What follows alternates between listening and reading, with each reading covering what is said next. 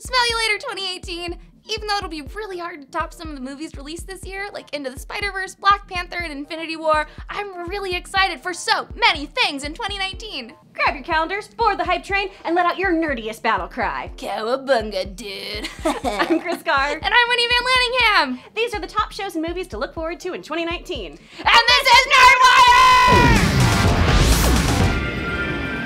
Young Justice Outsiders will come out January 4th on DC Universe. The long-awaited third season will focus on meta-trafficking in Markovia. We'll see the original team we know and love, as well as some new faces. Obviously, Artemis will be grappling with the loss of Wally, but I'm hoping in true Flash fashion that our boy is simply lost to the Speed Force and not permadead. It's DC. Does anyone ever really die? Rounding out M. Night's superhero trilogy is the film Glass, which brings back Bruce Willis's superpowered David Dunn and James McAvoy's multi-personalitied Kevin Wendell Crumb. The two men are held in a psych ward where Samuel L. Jackson's Mr. Glass definitely has something super evil and sinister planned for the Beast and his hero of choice.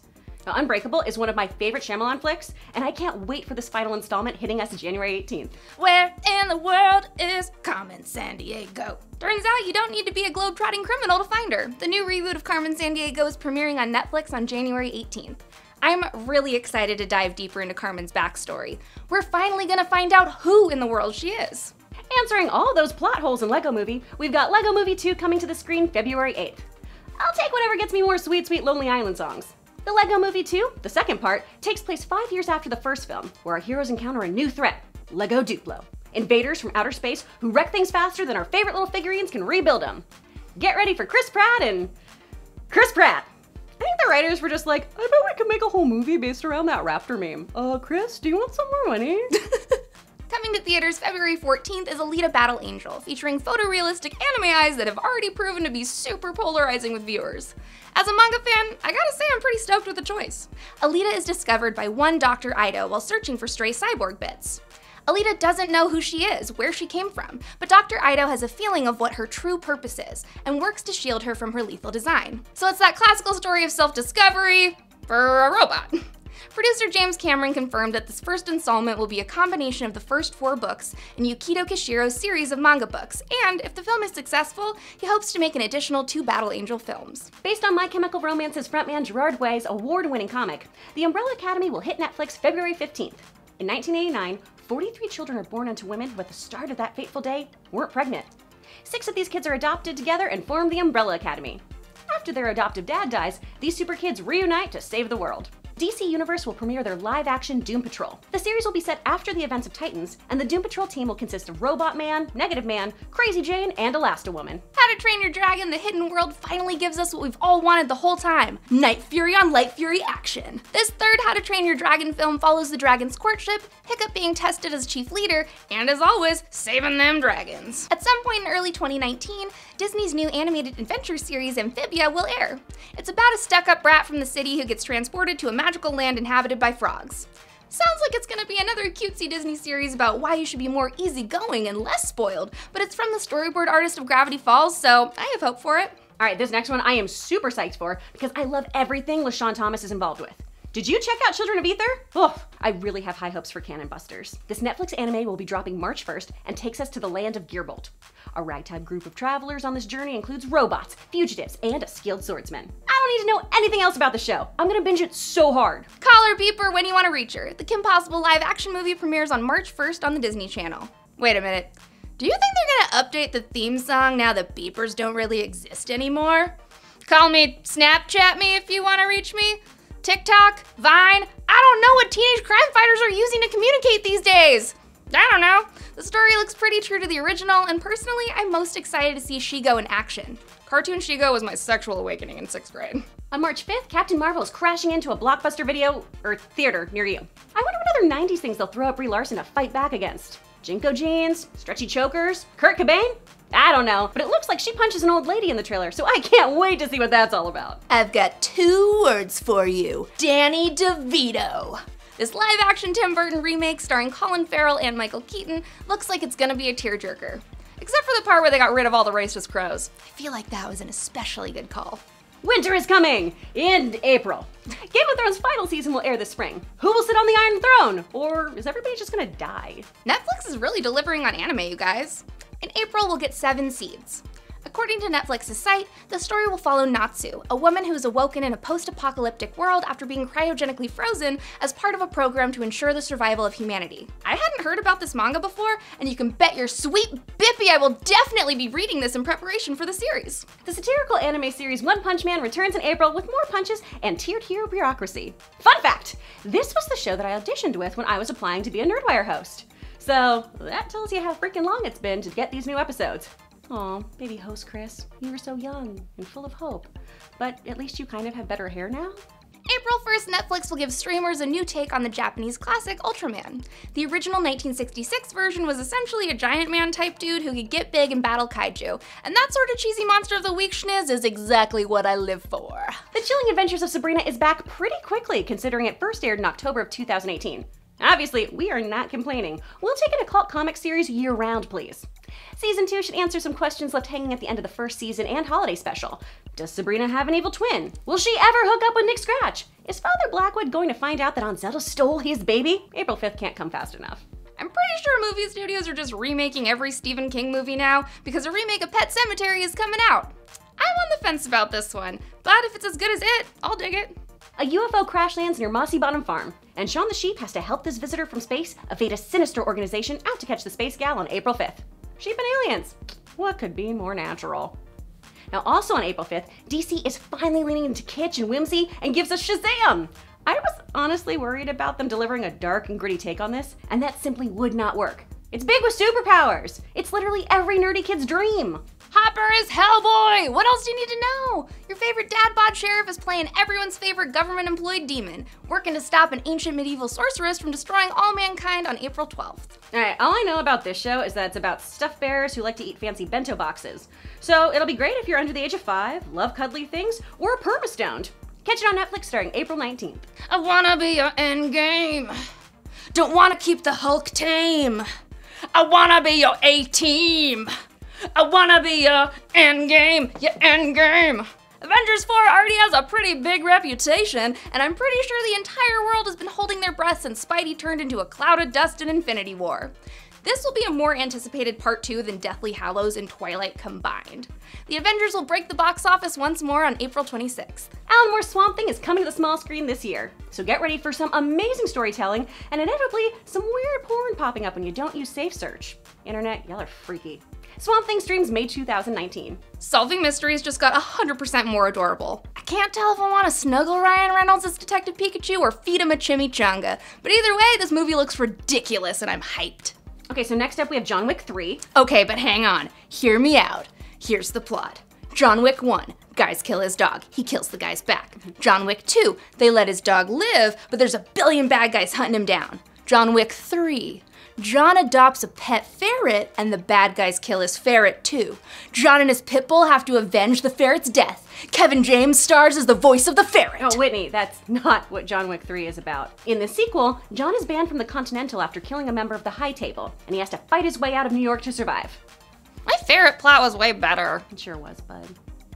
Disney live-action remakes are the new hot thing, so this time we're getting a CGI-filled Aladdin on May 24th. I'm not sure that they can ever replace Robin Williams as the genie, though.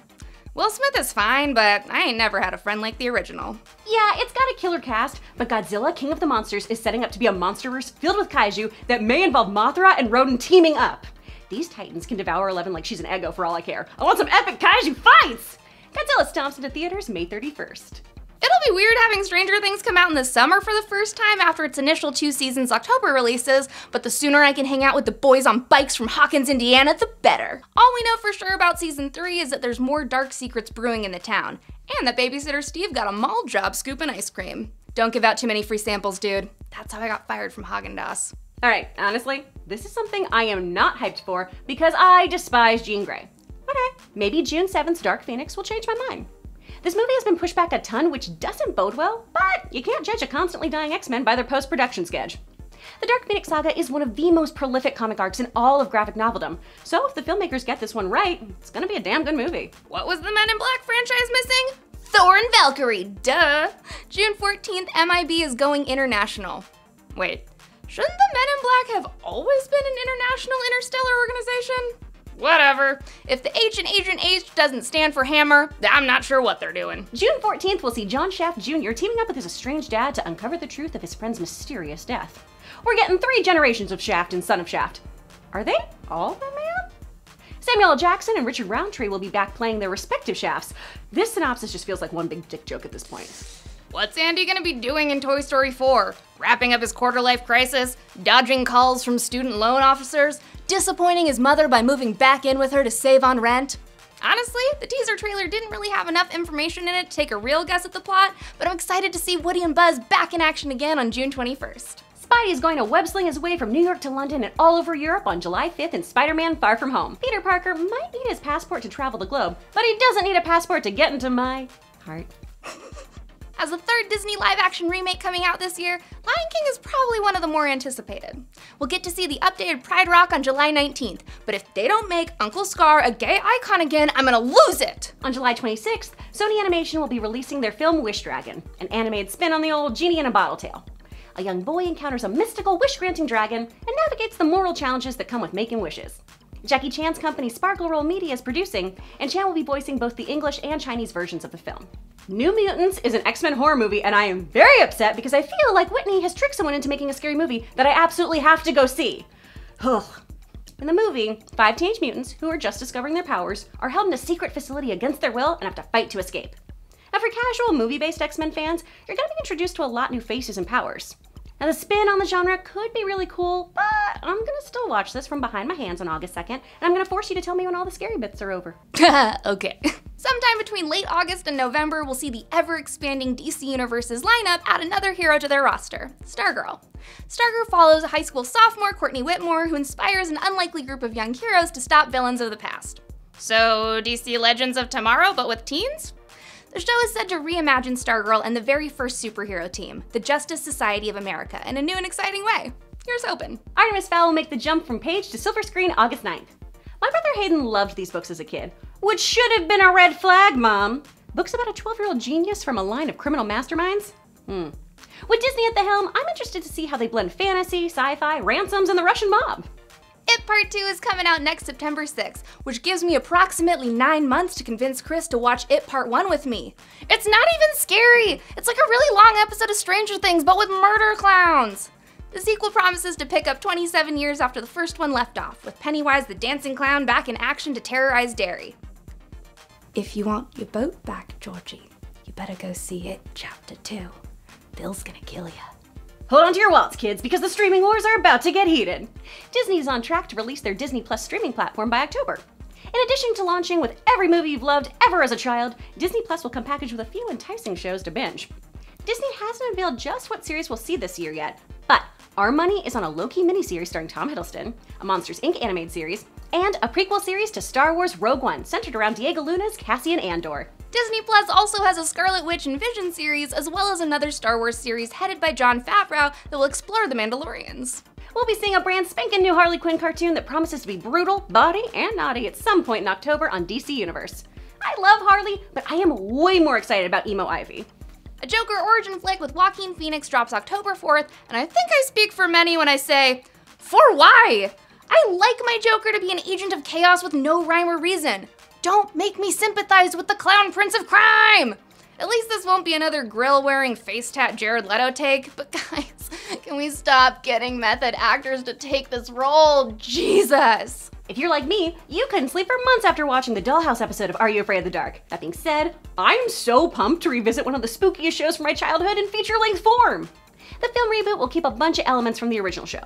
Most importantly, that it's totally healthy and normal to scare the crap out of children with ghost stories. Finally! A show about my pug, Pugsley Adams! Oh man, no, I'm sorry, but it's a cartoon remake of the original show. At least Finn Wolfhard from It and Stranger Things will be voicing Pugsley. The only thing I'm a little dicey about is that it involves the Addams family getting involved with a reality TV show of some kind, and that's not really my thing. Just make it spooky, guys. The Addams Family hits theaters, but will face opening day competition with Zombieland 2. It's been 10 years since the last Zombieland movie, and 2 years since I made eye contact with Jesse Eisenberg at London Heathrow Airport, so that must mean that it's almost time for Jesse and I to be married! Zombieland 2 will feature all new mutated zombies and even a few new survivors added to their pack. There's not much information out there about the fourth Charlie's Angels film coming out November 1st, but apparently Kristen Stewart's in it, so there's that. But I am excited to see Elizabeth Banks act in a movie she's also directing. Homegirl is a boss bitch. Also on November 1st, we'll be getting a new Terminator. Terminator 6 doesn't even have a title yet, but it does have a confirmed Arnold Schwarzenegger, and that's what really counts. Apparently, it's going to serve as a direct sequel to Terminator 2 Judgment Day, and will negate the timeline of all the subsequent Terminator movies and TV shows. God, why couldn't we have done that with the prequels? I am very disappointed, you guys. I thought that the Kingsman sequel would continue to be about the guys and their pugs. But apparently, the third Kingsman will dive deep into the origins of the Kingsman organization in the early 1900s.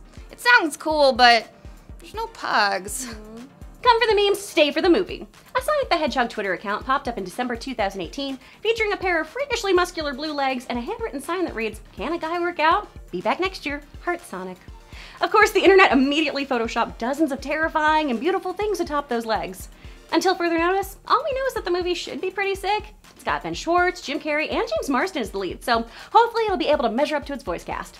Sonic races onto the big screen on November 8th. And on November 22nd, Frozen 2 will hit theaters. No, I don't want to do this again. It's okay, just breathe. It's not okay. It'll never be okay.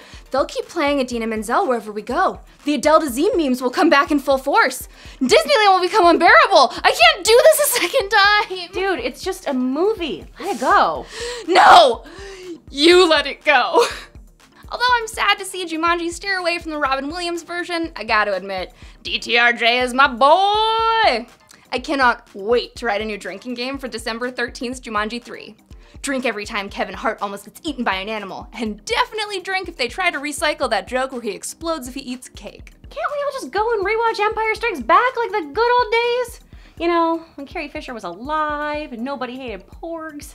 I personally had a lot of fun watching The Last Jedi, but I know that a lot of you guys didn't. I want to see where this next Star Wars takes us before we all start judging it. Although, I'm going to cry like an actual baby when I see General Leia on screen. Who knows? Now let's move on to some other exciting projects that we have no idea when they specifically come out in 2019. The Boys. The Boys is the latest comic adaptation from Seth Rogen and Evan Goldberg. They're teaming up with Supernatural's Eric Kripke to bring this story about a squad tasked with keeping supers in line to the screen. This show looks like it's gonna be a bloody good time, and will be streaming on Amazon.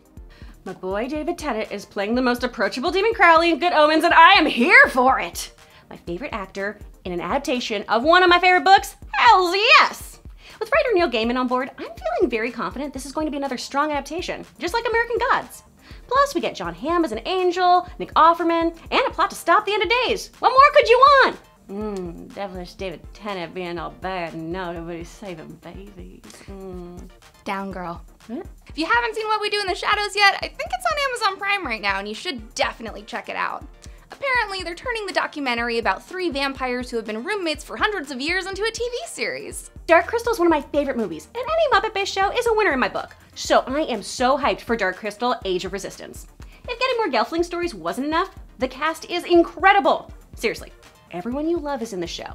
Mark Hamill, Keegan-Michael Key, Natalie Dormer, Helena Bonham Carter, Simon Pegg, Andy Samberg, Taron Egerton. The show is brimming with talent. Created by the regular show guys? Check. Starring a corgi? Double check. Infinity Train is about exactly what it sounds like. A girl inexplicably trapped on a train trying to get off to go home. Honestly, it sounds kind of like a lot funnier animated Snowpiercer, and I'm excited to see it. Victor and Valentino sounds really cool. It's a Mexican folk themed cartoon coming to Cartoon Network from the makers of OKKO and the new Powerpuff Girls reboot.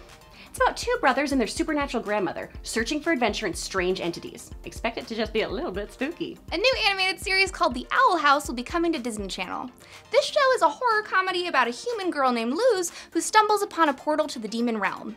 There, our heroine befriends a witch and the cutest lol skunk cubone hybrid looking warrior named King. With their help, Luz works to become a witch and forms a family of sorts in this unlikely new home. Undone, an animated comedy drama series, follows Alma after she survives a near-fatal car accident and can now manipulate time. What do you do with time travel powers? Solve your dad's death! Duh! It's made by the same folks who gave us BoJack Horseman, so let's hope this is basically just BoJack with time travel. Solving crimes and existential dread, woo! Same old story, Morty's killing Mortys. Our favorite animated series will return at some point in late 2019. God, I'm just dreading the part when all those little a-holes harass Dan Harmon off Twitter again. I am, however, looking forward to rewatching seasons 1, 2, and 3. I have never seen them sober. I could not tell you the plot of a single episode. Thundercats Roar looks starkly different from the original. I get wanting to change things up and adding comedic elements, but this is one I'm definitely gonna have to watch and see if it wins me over. The original Thundercats intro itself is animation royalty. Hopefully this will be different, but still familiar and fun. I gotta admit, knowing that Jonan Vasquez hates nostalgia for the sake of nostalgia, I never thought we'd see another Zim story outside of the comics. Luckily, he thought of a way to continue Zim's Irken mission to destroy Earth, and I am here for all the Hot Topic merch that comes out of it. Did we cover the whole year? Are you still here? Are we dead? That was exhausting. But hey, look at all the stuff we'll get to cover this year. Job security, tight. Now let us know what we missed and what you're looking forward to. Click to the left of our faces for more videos, or check us out on Roku and Plex.